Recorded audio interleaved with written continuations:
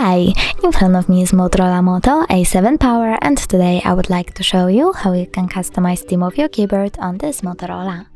First of all, you need to access settings.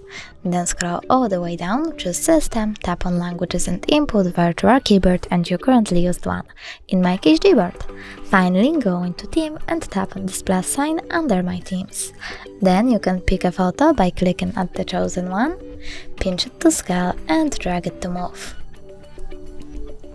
When you're done, click Next, adjust brightness by swiping left or right, tap Done, and finally click on the switcher next to keyboards to enable or disable them.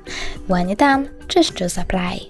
As you can see, theme of my keyboard was successfully customized. Thanks so much for watching. If you enjoyed this video, don't forget to leave a like, comment and subscribe. Bye!